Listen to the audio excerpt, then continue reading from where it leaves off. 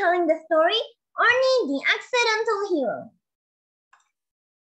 Arnie the Armadillo was not a brave animal. He liked flowers and butterflies and sunshine. But Arnie was nervous. Arnie was shy. And Arnie was scared of everything. He was scared of snakes, of water, of bats, and of thunderstorms. But most of all, Arnie was scared of crocodiles.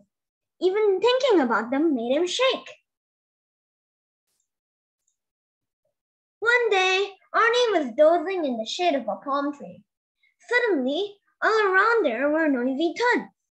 Arnie was so frightened, he rolled himself up into a ball. Slowly, he uncurled himself. His friends Parrot and Tortoise were laughing. Arnie's scared of bananas, they giggled. On the ground lay lots of squashy bananas.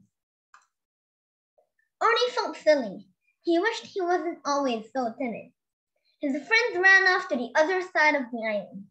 Come and play with us, if you dare, they called. Arnie didn't like being left behind. I'll show them I can be brave, he thought. And following their footprints, he set off into the jungle. It wasn't scary at all until Arnie turned the corner.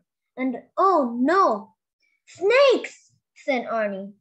I can be brave, he thought. He took a deep breath and tiptoed past the slippery snakes as quietly as he could. But just around the next corner, oh no! Water, said Arnie. The river was deep and Arnie was frightened, but he could still see the footprints on the other side. He took a deep breath and clambered carefully across the log. But just then, the sky turned very dark. Thunder, he shivered. But Arnie was being brave. He took a deep breath and ran through the storm. Up ahead, he could see footprints leading into a warm, dry cave. He ran inside, but oh no! Bats, said Arnie. Lots of upside-down yellow eyes were watching him. He took a deep breath and scurried through as quickly as he could. By now, Arnie wasn't feeling very brave at all. He came out of the cave into the sun, and Arnie felt much better. At last he could see his friends. But then he saw something else as well. A crocodile! It was creeping up on Parrot and Tortoise. Arnie was more afraid than he had ever been of snakes or bats or thunderstorms, but he knew he had to warn his friends. He started to run down towards them.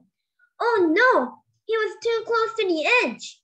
He tripped and whoosh! He rolled and fell. Down, down, down until thud! Arnie landed on the crocodile's head. Ouch! Yelped the crocodile and crept back into the jungle. Parrot and Tortoise cheered. We're sorry we laughed at you, they said. We didn't know that you were so brave. No, said Arnie, rubbing his head. Neither did I. The end. Thank you for listening.